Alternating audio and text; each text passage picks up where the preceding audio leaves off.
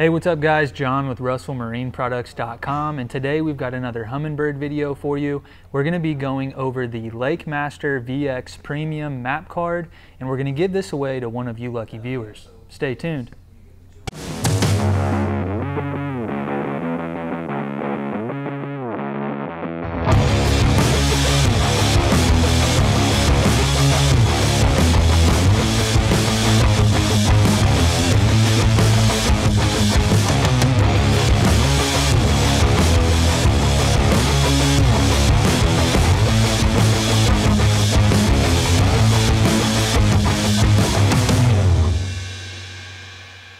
All right, you guys, I have Okeechobee Lake pulled up on here. We are in the southeast region.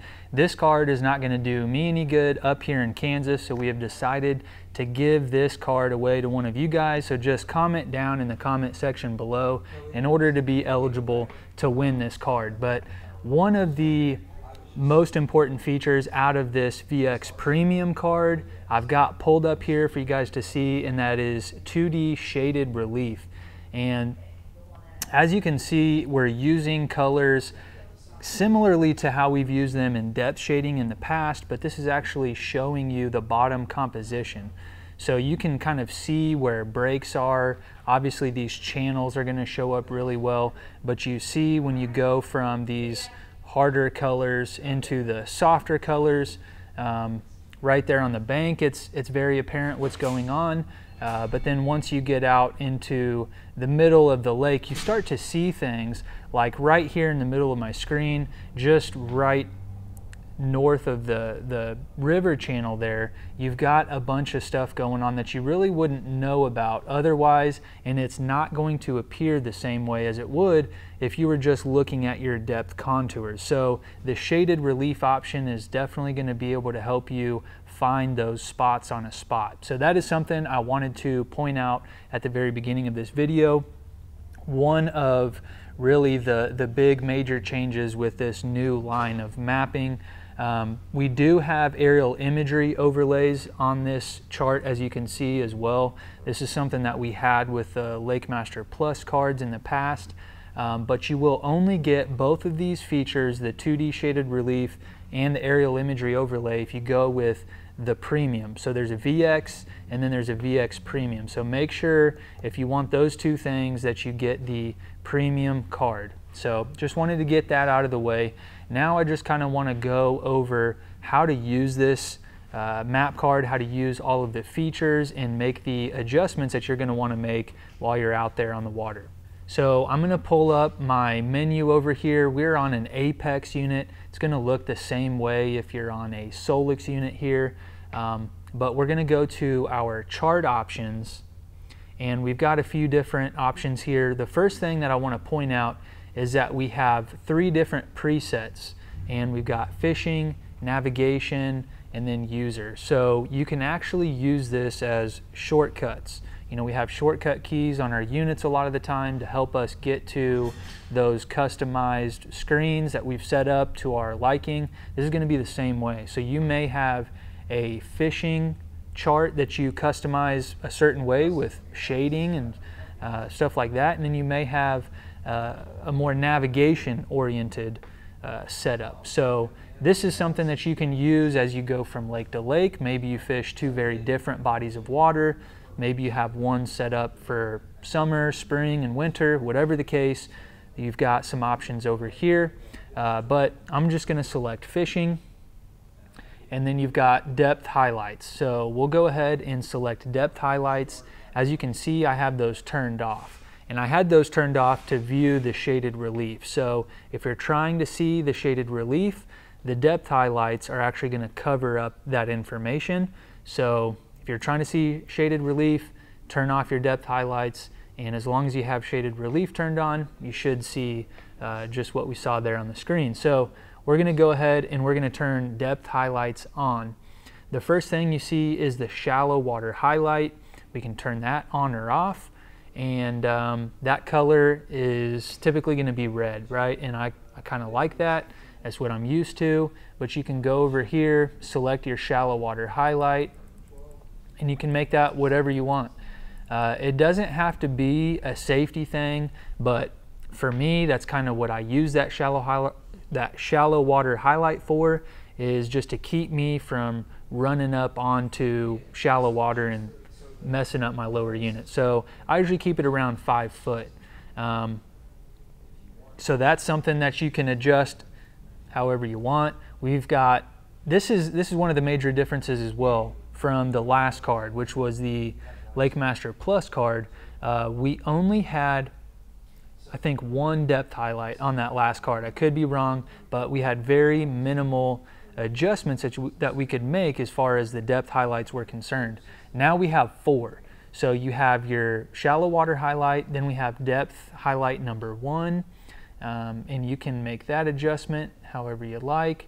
Depending on time of year, you may want it to be shallower or deeper, but you can go in here, depth highlight 1, you have a minimum range and a maximum range. So you could butt that up right against your shallow water highlight, or you could put some distance in between the shallow water highlight and your first depth highlight. And what that'll do is that'll kind of create its own depth zone. We've talked about that in previous videos, but we'll go minimum range 15 to, we don't want to do that. Let's go down to 20 foot. I'm a stubborn Helix guy, so I'm still trying to figure out these touchscreen units. So I try to use the knobs whenever I can. So sorry about that, because I know that will probably cause some issues throughout this video, just like you saw there. Okay, so we've got depth highlight 1 selected, and then we can adjust our color. You've got a bunch of different colors that you can select. We've got red, yellow, green, purple, pink. You can select whatever you want there. We've got depth highlight 2, same thing. You've got a minimum and a maximum range. You've got depth highlight 3, same deal. You can adjust the color presets. So we've got 4 highlight ranges. I think that's really the important thing to cover in this video, is to let you guys know that you have all of these different depth highlights. And that was one of the concerns with, you know, the previous Lakemaster cards, is that you just didn't have as much information ready to customize at your fingertips. Okay, so now we've touched on the depth highlights. I want to go over some of the other features that you're going to see on the same screen. The next one that we're going to look at is layers. And this is where you're going to see your aerial imagery overlay and your shaded relief. So you'll just want to make sure that your shaded relief is on. So as you can see, that was automatically pops up on the screen there. We don't have any aerial imagery overlay either, so once we select that, just check mark the box, you're going to be able to see the aerial imageries as well. And just again, keep in mind, you're not going to get all of the shaded relief information if you've got all of your depth contour stuff going on as well. So in order to really get a good look of that shaded relief, you want to go back and turn those depth highlights off. Okay, we've also got another option under our chart settings, and that is going to be the depth and contours. So if we select that, we're actually going to be able to turn our contour lines on or off. And as you can see on the screen, all of our contour lines went away. That's going to be something that may be more useful with that 2D shaded relief. If you're using your depth highlights, then you're probably going to want those lines, or you know, they really won't get in the way of anything. But on the 2D shaded relief, I would suggest turning those contour lines off in order to get, you know, a better picture of what's really going on there. We've also got a color palette that we can adjust here, and we've got 5 different color palettes that we can choose right out of the box.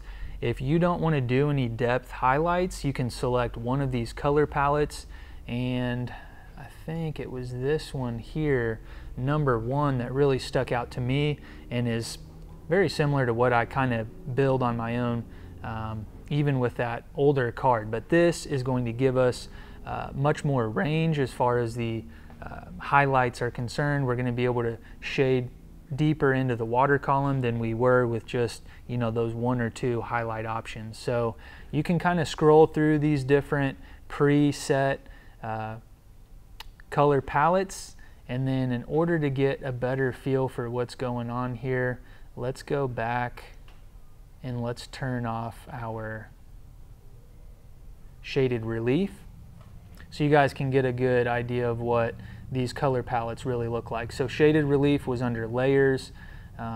We'll go up under our depth contours and we will select one of these different color palettes here. 3, 4, and 5, they're kind of bland. You know, you can still mix in your depth highlights. As you can see, the depth highlights are still on the screen, but if you want to go completely eliminate those, then what's left on the screen will be one of those preset color palettes. So, like I said, these are the less desirable ones in my opinion, but like this one here I think is a good example. And then also something that you can do is you can do a palette minimum range, minimum and a maximum range depending on what depth of water you're fishing in. So show you number 2. I think that one was my favorite there.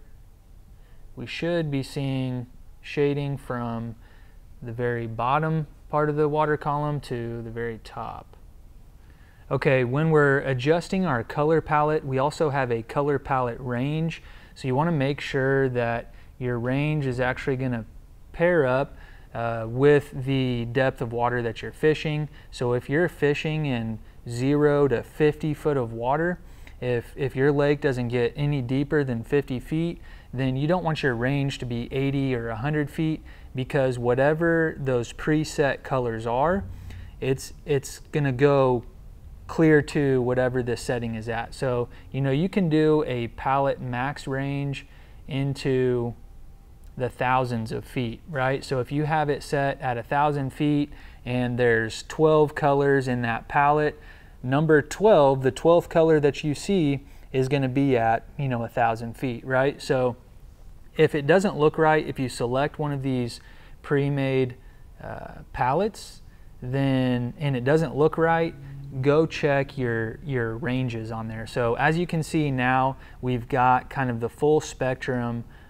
in that color palette. We're not just seeing a majority of one color. We're seeing, you know, from the oranges into the yellows, into the greens, and into the blues. So it's really separating those different depths with the pre-made color palette. You still may want to add a highlight here or there. You still may want to do your shallow water highlight, and that is something that will help you get a better idea of, you know, where to fish or maybe where to steer clear of if you're trying to avoid that shallow water. But these pre-made palettes are pretty useful, and if you pair that with a couple of depth highlight changes, I think that it's going to make all the difference in the world. And in my opinion, this Lakemaster card is one of the best out there. I've really had a chance to tinker with the C-Map stuff, the Garmin stuff, you know, even the new Garmin Navionics stuff, and I think this Lakemaster VX Premium gives you all of the features that, you know, and then some that the other manufacturers offer you. So this is a great option for the Humminbird guys out there. I highly recommend it. Okay, and then one feature that I do want to go over before we wrap this video up is the water level offset. This is something that we've had in the past, but this is going to be an important feature that you guys use when the water levels are rising, or maybe right now you guys are like us, depending on what part of the country you're in, but our lakes are really low right now. So we're actually 6 feet low. That's going to be 6 feet high. We're going to go down to -6 feet. And what that's going to do is that's going to adjust all of your contour lines by 6 feet. So what once was 0 foot of water or what once was 6 foot of water is now 0 foot. So all of your contour lines are going to adjust accordingly, and then your shallow water offsets are actually going to be true, and they're going to keep you from running into those low spots. So that is definitely something that you guys want to take into consideration. If you're coming from other units that maybe don't have those features, the water level offset is something that you definitely want to dial in. And just be aware that you do not have a water level offset unless you have a card. It doesn't necessarily have to be the premium card, but you do not have a water level offset with the standard base map that comes on these units. So that is something you can take advantage of once you add a Lakemaster card. Now, the last and final feature of this card, this is one of the new features that you have with the VX Premium, is the Smart Strike. And Smart Strike is going to help you to decide where to fish. You're going to be able to punch in a bunch of different things. As you can see on my screen here, you can actually decide what type of species that you want to target. So we'll choose largemouth bass. You can do the time of year, which right now is the fall. Time of day, let's say we wanted to go out and fish after work today. And then we've got other conditions that we can factor in. We can talk about fishing windy conditions like we have here in Kansas, murky, stained water. You know, you can go through and you can make these adjustments based off of what you got going on in that very moment of time. You can search, you know, an individual lake. You can break down different parts of the lake. You could even tell this software, the Smart Strike, to target different types of areas on the lake, like inlets or flats. So it is a very helpful tool for you guys. It's just built into the map card. You're not necessarily paying any more money for it. It's already right there at your fingertips. Maybe you just want to get a game plan together to go fish some body of water that you're not used to, or maybe you're not having any luck this time of year, so you want to switch things up. This will help point you in the right direction. So kind of a cool feature, and something that I plan on using a little bit more this fall as things kind of change up and how these fish are reacting. All right, you guys, that's going to wrap up our overview of the Lakemaster VX Premium map card. There's a lot of cool new features on here, like 2D shaded relief and aerial imagery overlay. We've got the Smart Strike built in. We've got some features that we've had in the past as well. But this is definitely something that is going to help you to be more productive out there on the water. Whether you're running a Helix, Solix, or an Apex unit, you're going to want to check out that Lakemaster VX Premium. And if you want a chance at winning this card, the Southeast region, make sure you put a comment down in the comment section below. If you have any questions, call us at 316-313-4113 or shoot an email over to sales@russellmarineproducts.com. Thanks for tuning in. We'll see you on the next one. Are you tired of your old marine electronics? At R&P, we make trade-in easy. 3 steps. Step 1, shoot us an email, get a quote. Step 2, send us your old unit and get credit. Step 3, get your brand new unit and get it installed on your boat today.